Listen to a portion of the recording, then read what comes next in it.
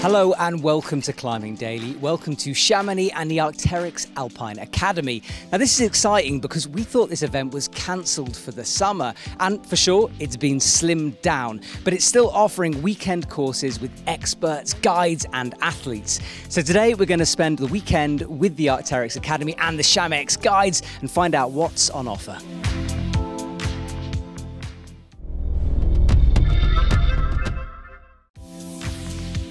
One of the advantages of the Academy being in Chamonix is the flexibility it offers you.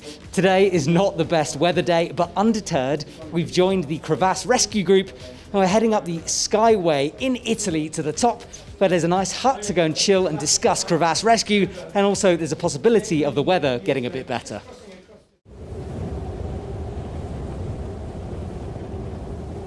I don't know what they're talking about bad weather, it's just the wrong type of clothes. It's fine, let's go climbing, or alternatively, let's go coffeeing. We are in Italy after all.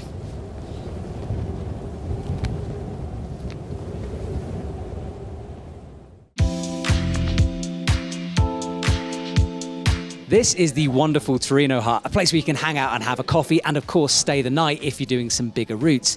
Now the team is behind me learning about crevasse rescue, and crevasse rescue is one of the many courses on offer during these weekends. Now it's a complicated subject, and because the weather's so bad, it actually gives the guys an opportunity to sit down and learn about the fundamentals before going outside into the snow and trying it out for themselves.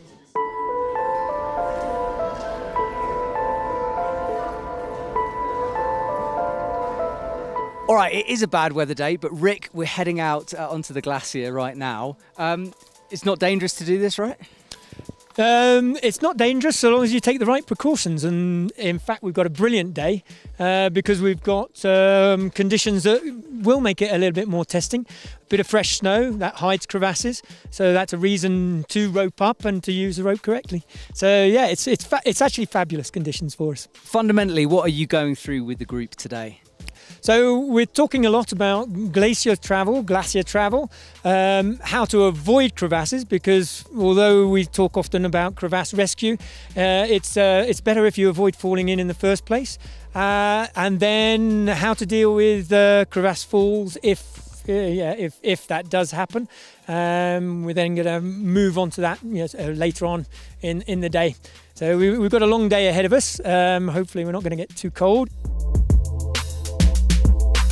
Alpine climbing is always an adventure, and as you can see the weather isn't exactly playing ball, but it's all good because the group behind us is learning about walking on a glacier, protecting themselves with the terrain and of course a bit of crevasse rescue, but it is pretty extreme out here today. I mean look, even our guide's hiding.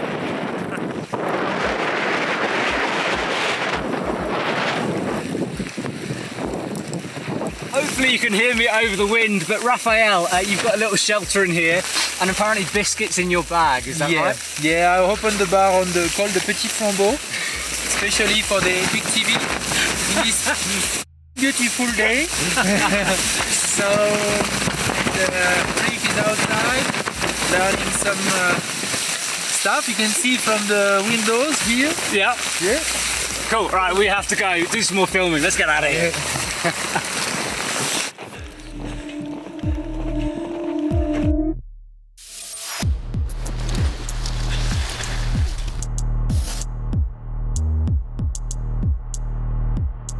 Now this is quite a good setup because it's not actually a crevasse, it's just a slope, but the guys can practice falling into it and everyone else catching their fall and arresting it. So Rick's got everyone roped up.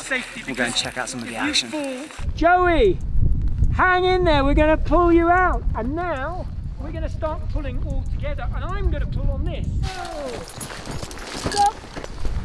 Stop! In the snow! There is so much to learn on the subject of crevasse rescue and building anchors. Too much to get into this short little snippet for you, so I'd really recommend you book yourself onto a course if you want to learn more. Right, weather's coming in, we're going to run away, back to Chamonix, into France, and find out what else the Academy has to offer.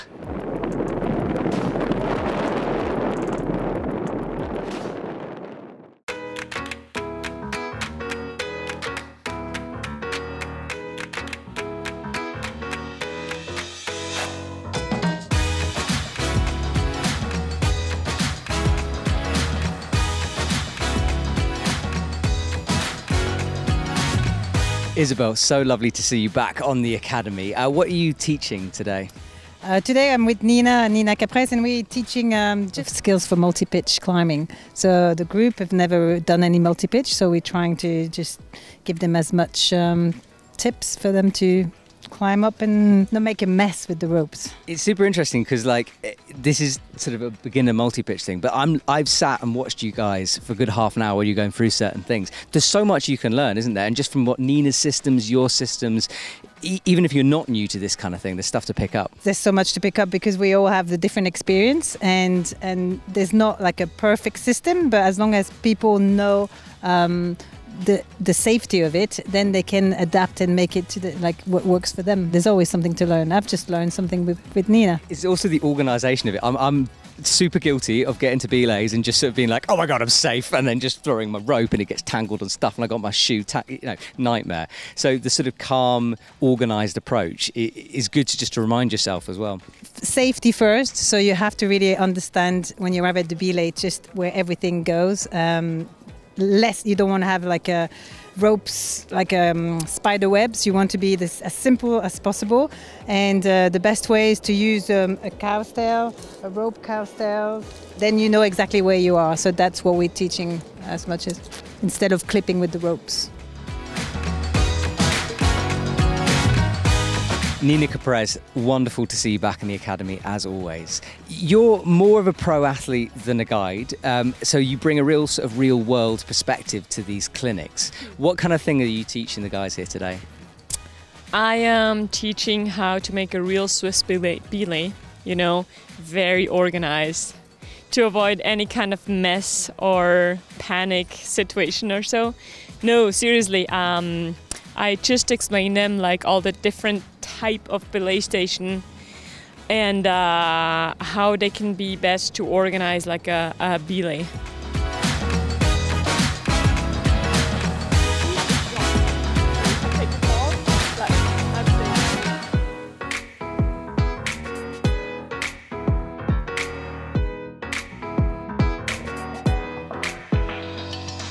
Viola, nice to see you. You did the Arc'teryx Academy last year.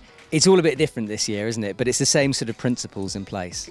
Yes, indeed. Actually, I'm living nearby, so that's why I decided to come for a weekend. So yeah, it's a bit different. There's a bit less clinics, but anyway, I really like it in multi-pitch. Oh, I think I'm going to climb. You're climbing. Okay. There we go. She's got to go climbing. She's learning some stuff. I'll see you later. Good luck. Okay.